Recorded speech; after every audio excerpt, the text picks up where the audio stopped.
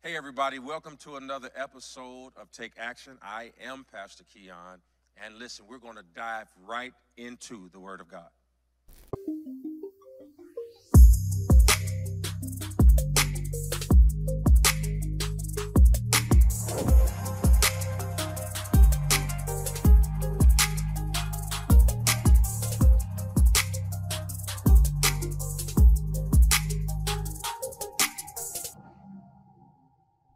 Philippians chapter 3, verse 13, and I'm going to read it. It's a text that you've heard before, but we're going to see if we can get new water from this old well. The Bible says, "Brethren, I count not myself to have apprehended, but this one thing I do, forgetting those things which are behind me, and reaching forward unto those things which are before me." And then you know the last part of it. "I press toward the mark for the prize of the high calling of God in Christ Jesus." You know, it wasn't until recently that I came to this sort of epiphany that one of the things that every person can do in spite of economic situations, in spite of race, in spite of gender, in spite of ethnicity, in spite of religion, in spite of geographical positioning. By that I mean it doesn't matter where in the world you live. It doesn't matter if you were adopted. It doesn't matter if you were born to a single parent. It doesn't matter if you came into a situation that was ideal. Maybe both of your parents were there. Maybe you were affluent. Maybe you never saw divorce. What I'm saying is it doesn't matter what circumstances you were born in. Here's the one thing that I have discovered that every human being can do with the proper level of cognitive ability and sanity and help. One of the things that we all can do, are you ready? One of the things that we all can do is improve. You can be black and improve. You can be white and improve. You can be Indian American and improve. You can be Native American and improve. You can be Asian. You can be Chinese. You can be Mexican. You can be Puerto Rican. You can be from an island. You can be Australian. You can be Canadian. It doesn't matter where you were born. You can always improve. It doesn't matter if you're a Baptist, Church of God in Christ, Episcopalian, Presbyterian, Pentecostal, fire baptized, non-denomination, interdenominational, Seventh-day Adventist. It doesn't matter what religion or doctrine you subscribe to. It doesn't matter if you have a master's degree or a GED. It doesn't matter if you can pass a background check or you can't. It doesn't even matter if you're hearing this message and you are locked up behind prison bars as I speak. You can improve. And see, that's the great equalizer, because there are not many things that we all can be. We won't all be famous. We won't all be civil rights activists. We won't all be, at least I know I wasn't, we won't all be valedictorian of our class. We won't all be in fraternities and sororities. We won't all be star athletes. We won't all be individuals with high IQs. We won't all be fashion-forward individuals. We won't all be anything. We won't all be ministers. We won't all be doctors. We won't all be lawyers. But we all have the ability to improve. But what I've discovered about the process of improvement is that it is not a moment in time. It is a process.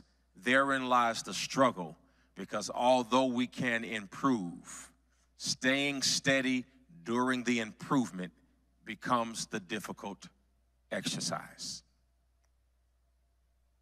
See, progress, and I want to give you a definition of progress. Somebody may ask, well, how do I know that I'm progressing?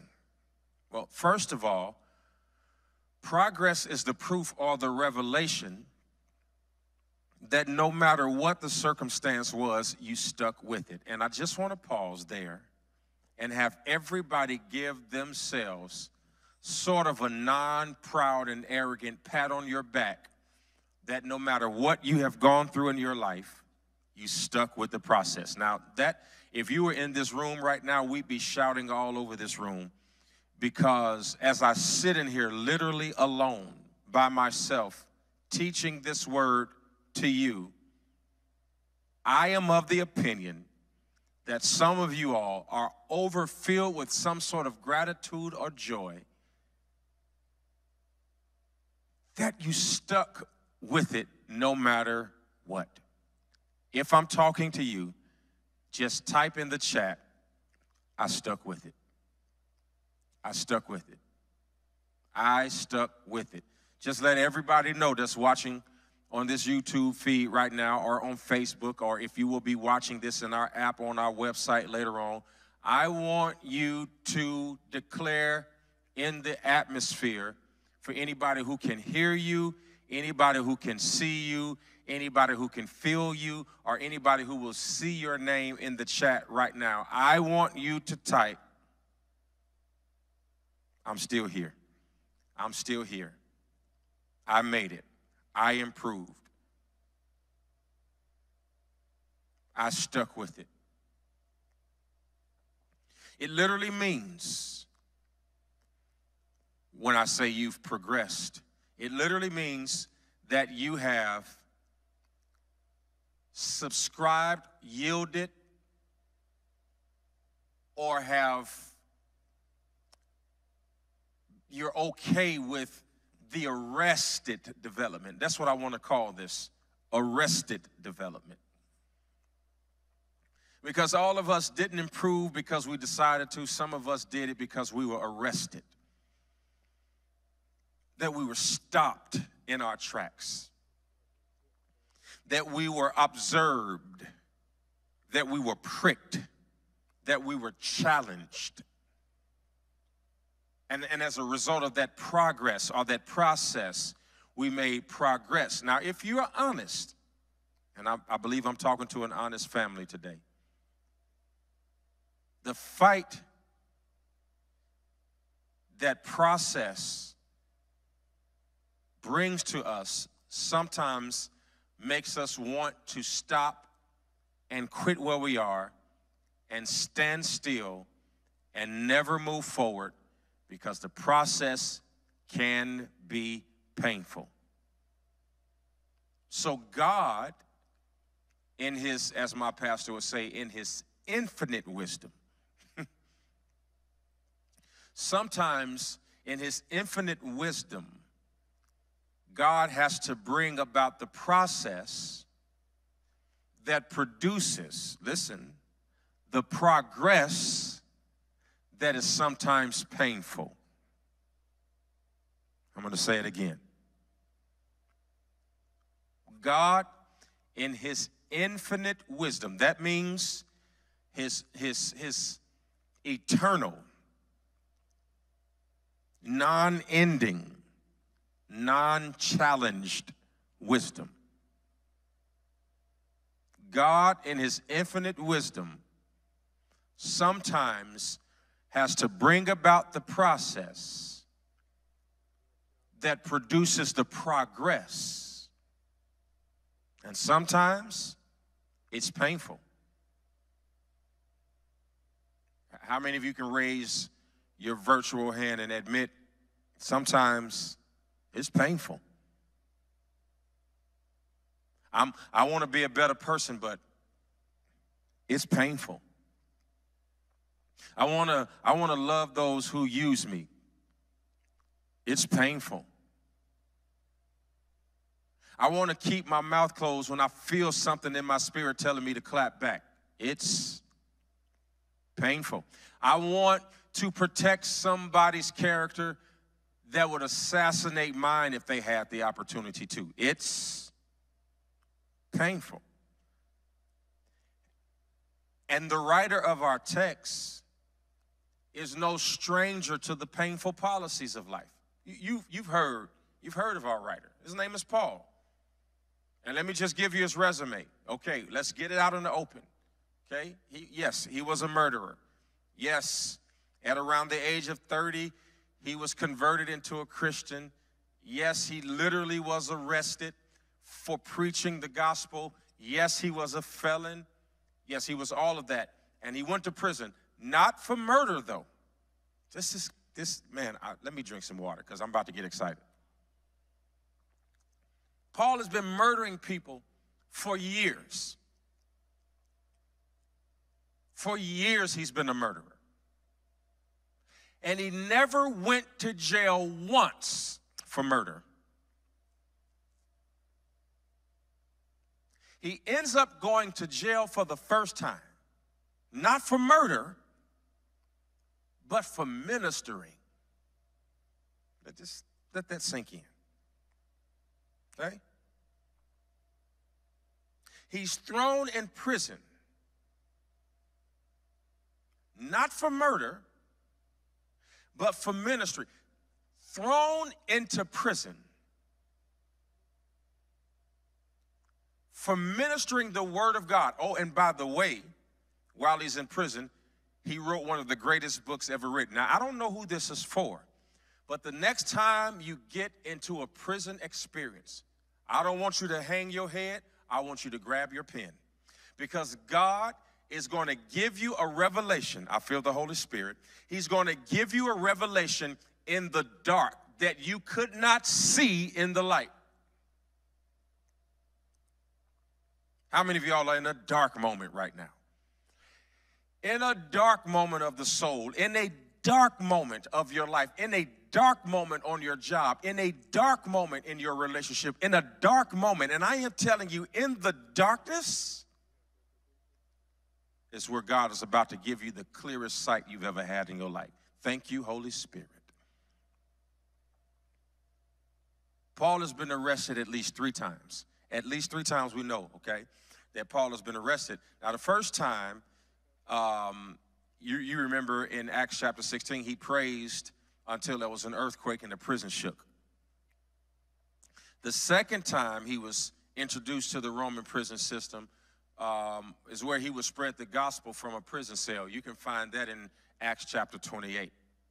And then Paul goes on to have ministry spanning over 3 decades, over 30 years of ministry. And none of it would have happened, listen, if he had not been arrested. See, all things really do work together for the good of them that love the Lord and are called according to his purpose. But if you don't want the process, you won't enjoy the progress. And sometimes the process is prison and pain. But oh, when God gets done with you, you'll say like the writer, it was good that I was afflicted that I might learn the statutes of God. There are some things that don't happen until you are arrested. That's why I'm calling it arrested development. Sometimes it won't happen until your hands are behind your back. It won't happen until your head is in between your knees. It won't happen until you have drawn the curtains to keep the sun from coming in. It won't happen until you've blocked everybody on your phone because you don't want to talk to anybody. It won't happen until you promise yourself that you'll never fall in love again. It won't happen until you promise yourself that you won't ever trust anybody again. And right in that place where you're making all of these promises, God says, keep on making those promises and I'll keep on developing you, because while you are deciding deciding what you're not going to do. What you are not realizing is that I'm working in you so that I can show you what you are going to do. And listen, Paul never murders again. But he never knew that inside of his arrest would be the biggest change in his life. You know, recently, I was invited to speak at an event. And the event that I was invited to speak at, first of all, when I got to the airport, they had no transportation there. And when I got to the point where I was looking for the transportation, I called. They said, we'll be there in 5 to 7 minutes. I waited 15, 20, 25 minutes, no transportation. I called my assistant and said, hey, the transportation isn't here. She calls the transportation. The transportation gives her a different story. They tell her, oh, we got a flat tire. Now, they haven't called me in 30 minutes to tell me that they have a flat tire, so I'm sitting at the airport waiting. I call an Uber, and the destination from the airport, the Uber is $158. So now I've got to pay for my own Uber. And when I get to the Uber, the man says to me, I cannot believe who this is getting in my car. He says, I am so tired of seeing your face. He said, every time I come into my house, your program is on my television. He says, my wife watches you every single day. And he said, can I take a picture with you so I can show my wife that I had picked you up and maybe it'll get me out of trouble? And so he takes a picture with me. Later on, because I'm in the city where one of my best mentors is, I get a chance to go to his house and spend 5 hours being developed and trained in the art of business and in the art of ministry. Listen, I had two options. I could sit there and complain about the fact that the people who brought me there didn't have transportation. Oh, and by the way, by the time I got to the hotel, they had not paid for the hotel room, had the reservation on days that I would not be there, so I ended up paying my own hotel room. Now, obviously, I didn't speak for the event because that's too many strikes, but here's what I'm actually saying. I got a chance to make the day of a man in a Uber and got a chance to spend copious amounts of hours with my mentor developing me, because sometimes God has to allow certain things to happen because he knows you wouldn't take the journey otherwise. Somebody ought to just clap right there. I would not have gotten on that plane. I would not have gone to that city unless I had what was perceived as an opportunity. And so sometimes God has to smuggle opportunity into what you perceive as an opportunity, because he knows what you will accept, but he also knows what you need. And so sometimes he has to hide what you need and what you accept, but he doesn't deliver what you accept. He delivers what you need. And now here I am being blessed and are a blessing to somebody else, all because it was good that I was afflicted. And through that affliction, I was able to be purposeful and impactful as opposed to disgruntled about what didn't work. Are you hearing what I'm saying? So what I've learned is that the church has or had a history of believing that Christianity was or is measured by ritualism and ceremonies, whichever one you want to say, was or is. That you have to be so blameless in order for God to be able to use you.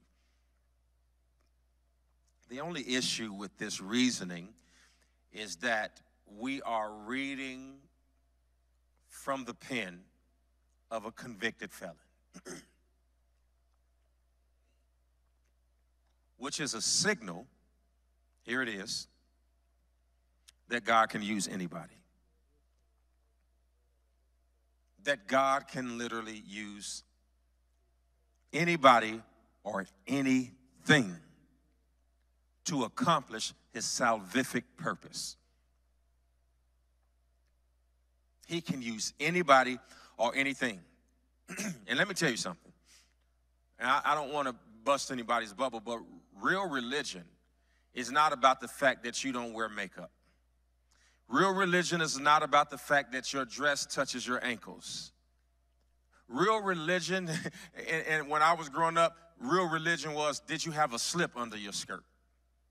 Right? No, that's not real religion. Real religion isn't about the fact that you have no tattoos on your body. Real religion is not that you can sing the second, third, and fourth stanza to a hymn.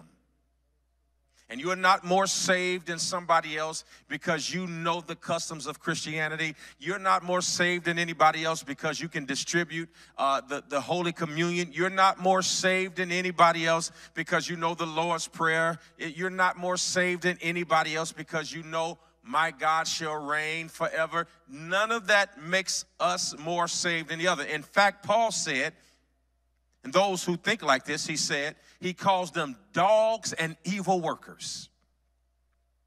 That's what the word says. He calls them dogs and evil workers. Now, why would Paul associate dogs with evil workers? You know why? Because in Paul's day, dogs in the East at that time mostly had no masters. Have you ever gone to on vacation and you just see dogs running around the streets? They have no masters. In other words, just because you know how to do the holy dance, or just because you can speak fluently in unknown tongues, just because you take the Lord's Supper or have a denominational affiliation, doesn't mean you know God. He's saying those of us who judge according to this, he says, you're like a dog. What he's meaning is you have no master. You have no master. You have no master. This is not about how long your skirt is. This is about, do you have the master? This isn't about no tattoos on your body. This is, do you have a master? He's not talking about how long is your hair? What color is your hair? Did you wear a baseball cap? Did you walk during the prayer? Did you put your finger up? That's all religiosity. He says, I don't care any about things. I don't care any about, all I want, do you have a master? I don't care anything about any of that. Who's the master? Who's the master? Who's your master? And let me tell you, be careful how you answer that question, because I'm a jealous God. And I have no other master before me. He says, I don't care about your ritualisms. I don't care what your denominational affiliation is. This is God talking through Paul. I don't even care what your past was, because I throw those things into the sea of forgetfulness. I want to know, am I your God? Am I your master?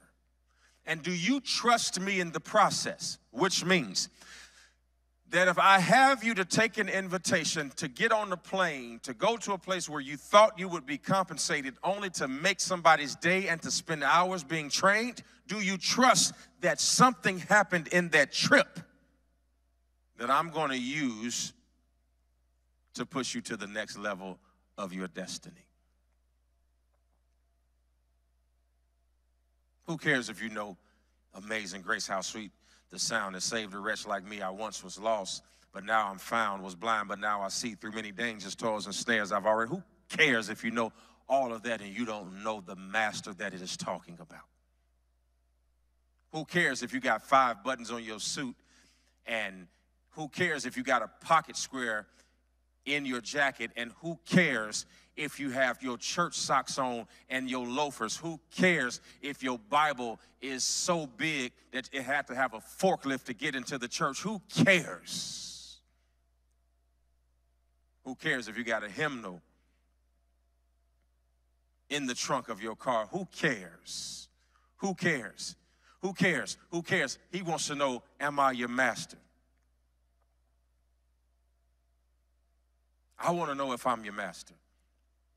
Verse 3 says, beware of those who mutilate the flesh, for we are the circumcision. See, what he was talking about is ancient Jewish belief believed that you had to be circumcised in order to be saved. And at 99 years old, God told Abraham to be circumcised as a part of the covenant between him and the Jews. And anyone who was not circumcised was breaking the covenant with God. He then circumcised Isaac on the 8th day, and that's why Isaac is a type of Christ, because Jesus Christ was also circumcised on the 8th day. But here is the caveat: as the Gentiles became grafted in the diaspora, some of the Jews believed that the Gentile Christians needed to follow the Jewish law completely, which also included circumcision. They wove salvation and circumcision in together, making salvation contingent upon circumcision. But what they didn't know, help me Holy Ghost, is that Jesus would end the ceremony when he was circumcised on the 8th day, because the thing about Jesus is he did everything once so nobody else would have to. He was circumcised once so nobody would go to hell for not being circumcised. He died once so you would not have to die but inherit everlasting life. And so circumcision is cutting away the flesh. And Matthew 16:24 says, if a man comes after me, he must first what? Deny himself, take up his cross, and follow me. The eternal work of Jesus Christ is the arrested development that says that just like Paul, I once was blind, but now I see.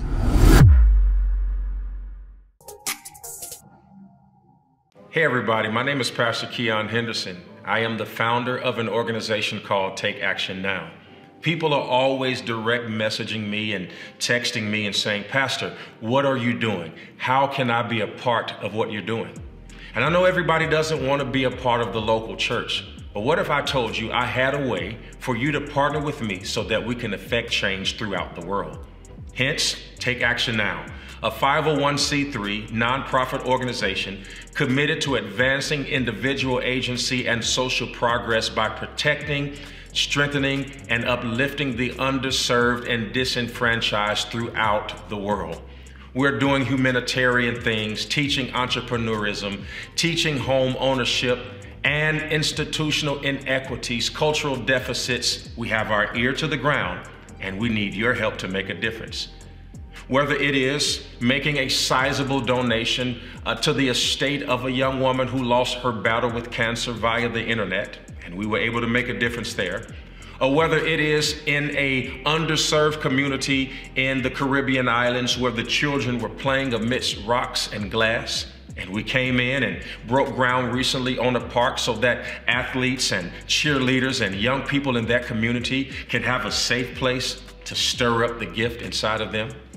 Whether it is paying the utility bills in cold climates for seniors, or just helping basketball players get the proper uniforms of football players, it's just us making a difference through financial literacy and technological empowerment and mentoring services. This is what we do. And all I'm asking you to do is become a partner with me right now.